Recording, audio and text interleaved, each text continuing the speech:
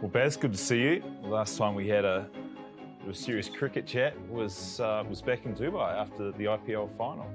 I think I did most of the talking that day, talking you through the events of the final, but it was a good occasion, wasn't it? It was a good occasion. It was very kind of you to take care of most of Dubai's expenditure as well after taking care of us in the final, but it was pretty cool, eh? Like, sort of looking back on that, sort of look at the last four coaches in the finals of such a big tournament, and for you guys to obviously win it, for us to get second, Mike Esson's team in there, and then Ricky Ponting's four foreign coaches, three of them Kiwis, is pretty cool. Nothing new for you, Flemo, but certainly new sort of experience for me. So, well, speaking of fun, did you get a chance to have fun with it? It can be pretty difficult with the pressures from above at times, and then from below you've got a number of players to look after and a number of egos within those squads. Big players who aren't playing. How did you find managing the players, and did you get a chance to relax and enjoy the experience? Well, I did, again, on the back of your kind of feedback, like, just if it's not fun, what are you doing it for, right? Like, yeah, the cash is great, all that, and the opportunity is fantastic, but you've still got to be having fun, and that's, I could put together really good support staff, and we had some great guys within the group too, so we had a good time. And I think once I kind of let go a little bit of the determination to succeed, funnily enough, it worked out, and I think I probably became a slightly better coach in that time too, and the guys responded. But yeah, it was fun. Look, it would have been nice to have won the IPL, but if I was going to lose to anyone, mate, it was, lose to my old mate here. Thank you, buddy. Couldn't give it to you too early. No. Then after that, though, you decided you're not done with coaching yet. You're sucker for punishment. While I was sunning myself around Abu Dhabi swimming pool, you sauntered off and had a little bit of time with the Black Caps on the eve of the T20 World Cup. Yeah, I did, and I've been a big fan, or always be a fan, but a big fan of this Black Cap side and this generation of players, and the opportunity through the MIQ system gave a bit of time to spend a week in Dubai to share mainly the experiences that we had, the pitch conditions which the World Cup was going to be played on, and anything that we'd learnt from that style of play, and just give Gary and the coaching staff a bit of information. But it was also, for me, a little bit bigger than that. It was a chance to spend some time with this generation of players. Yeah, it would have been a while too, wouldn't it, since you... Yeah, it had been a long time, and I must admit, even getting the warm-up shirts back and having the silver fern was quite a buzz. So Same size from previous years? Yeah, they must have changed the sizing because it was a little bit bigger. But it was a great thrill, and to spend time with them and see how they operate. And I had a pretty good idea that it was going to be low key and pretty relaxed, but they were just that and going about their business. And there's some of our greatest players are in that side, and it was a real privilege to be able to play a small part. But I think I got more out of it than them. I must admit I was a little bit nervous as well. People think it's easy to flow back in, but it is an environment that I really respect, and I really enjoyed the week and the opportunity to get in there and experience some of the success that these guys are having. Was there anything that stood out for you straight away? Or yeah, they're good. They're really good. Good in terms of skill, or good in terms of an environment? And... I think from an environment, it's really low key. And the difference now is I'm only involved and you're only involved in one form of the game, T20, so you can pour everything into that and really get to understand that form of the game. One of the challenges around coaching an international side when you're doing all three is to bounce from one challenge to the next. So the World Cup final disappointment straight into India. So having a program constantly running with different forms of the game and different players, I think is a real challenge for the modern day coach and player. You think about the player adjusting, but the coaching staff also are really having to work hard to make sure the players are up to speed for the next challenge ahead, and that can be days rather than weeks and months. I guess I sort of look at this team and I think we've had an opportunity over 4 years maybe to really celebrate what they've been able to achieve and where they stand, and obviously World Test champions, and probably talk about that in a little bit too, but T20 World Cup final, One Day World Cup final, arguably should have won it. Like, they're ticking off some incredible consistency at the highest level. I just wonder, is it sustainable, and does it matter if it's sustainable, or we're just going through a patch where we should all just sit back and go, what a great era that we're operating in? I'm not sure. Well, since you retired, they've been amazing. Well, time your exit's important, right? But I think, look, and you won't like me saying this, but a lot of the work was done before that time. I think the environment you created, and go back to the 42, the great the great moment, really. 45, we weren't that bad. Oh, was it 45? 45. And the work done from there has possibly set things up for what's happening now, and players have picked up on that. And it's really interesting. You talk loosely about legacy, but legacy doesn't necessarily have to be numbers. It's impact and shaping and developing players within. And if you look at the way some of the IP has been passed down, I think you played a lot with Kane, and Kane now has a lot of similarities, not necessarily with the way you play, but the way he approaches his players. Ross Taylor around as well. And the beauty of this group of players is they've got Tim Southey. There's a lot of experience there that the young players who are coming into this environment are getting a real good understanding of what's important to this group. So you talk about longevity of performance.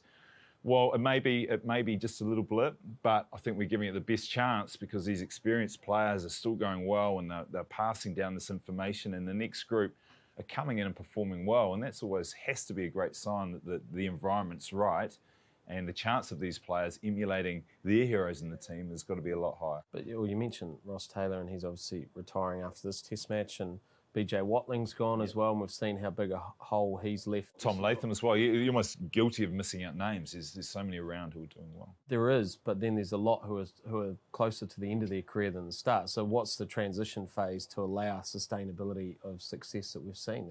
That's a question I guess I've got, and I'm sure that's what New Zealand cricket's scratching their heads over as well. How do we sustain what we've built? We can't create generation players through the system. They just come every now and then, and we're really lucky at the moment that we've got 3-4. Bolt Southey with the ball. Wagner is going to be one.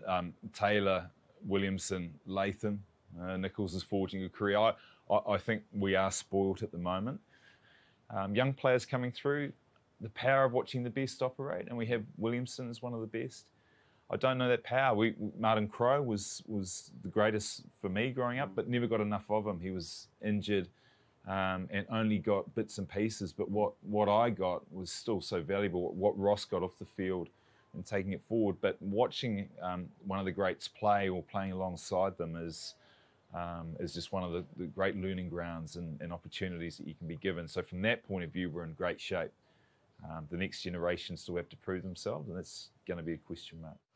Do we try and prioritise a form of the game with our best players to allow that real breeding ground to be able to really sort of start to take care of itself? Or do you just say, we're going to go a scattergun approach and we'll try and get our best players on the park when they're playing and hope that something drops? Look, 10 years ago, I would have said we've got to concentrate on. 15 years ago, one form.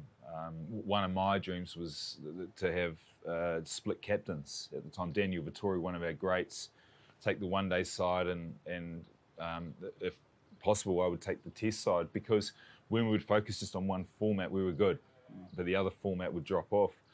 I think now we're spoiled in terms of our resource, and resource when players are injured, there's players waiting there to come in. I think we have the ability to sustain a much higher level in all formats, but it may be naturally that you tend to look at World Cups and big events, and naturally you just focus a bit more on that. And the programs that are put in place will show you where the priorities will lie for 12 to 18 months. Another World Cup coming up in 12 months for T20. But I think this is by far our best decade or era of talent and skill.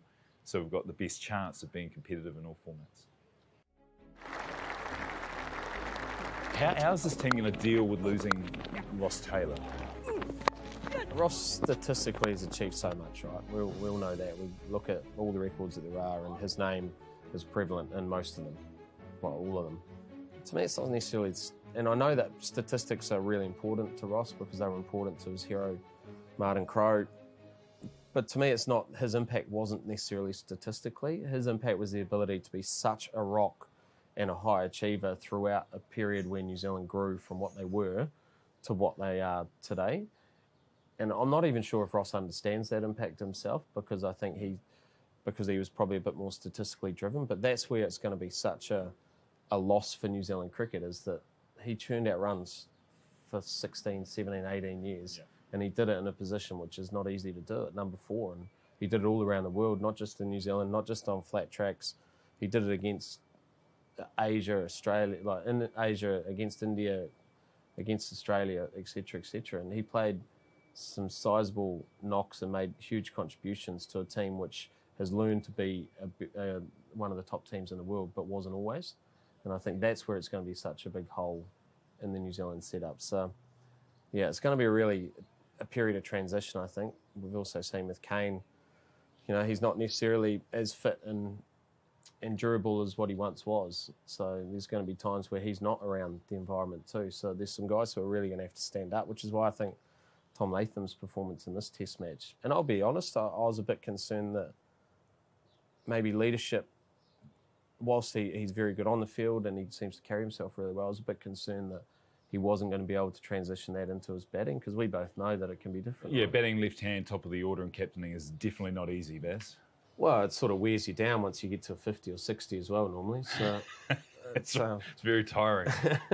But, I mean, he's put his hand up on this occasion too, and I think there's such an important cog in the New Zealand wheel moving forward that now they've got someone as a viable option, particularly if you're going to lose Ross Taylor. So I'm thinking about the changing room. When I look around, there's a piece of furniture that's been there for such a long time. When you take it out, you don't realise the impact of it, and all of a sudden you've got to fill it. And we are lucky. The Conways are coming through. Will Young, I think, looks an exceptional player, and to see Ross as a great retiring is a big hole, and it's not replaceable. But it goes on, as you say, and the players will step up. And Latham's example, Conway's example, there will be other heroes come through. Williamson, I think, is important if he can get fit and stay, so that you have that staggering of great players leaving. You don't want all your greats to leave at once. So there might have to be a bit of thought around the bowling attack and looking forward. So you just have that presence, because as a young player looking around, seeing Martin Crowe sitting beside me or across was a great level of confidence and comfort. And Ross Taylor would have been that. Like, you look around Hagley Oval, and yesterday was almost a full house and people enjoying themselves. Bay Oval was a fantastic crowd. Have you seen the game in better health than what it currently is, considering all the challenges which the world's facing and society's facing? I think they've got the recipe right. The grounds during summer are just now are perfect.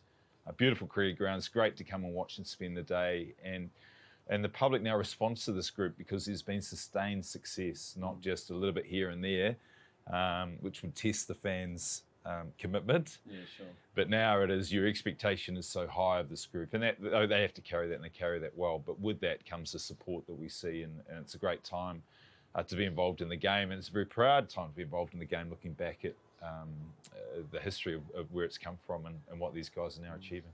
Yeah, I'm pretty proud looking back as well, mate. Like, I know I retired sort of 5-6 years ago, but the impact that even in a short time I felt I was able to have, for you must look back at it's even another generation again, and look back and see just the evolution of the team, and just be pretty proud that you were at the forefront of it too. Yeah, well, it wasn't all easy. There was some huge challenges. There's challenges all the way. This Black Caps team faced one coming back from a big defeat in the last test, so we're always going to have to be at our very best. But I think that's the hallmark of the players before me, the teams before me, and this group also. I know through you and through Kane will pass that on, and that's legacy.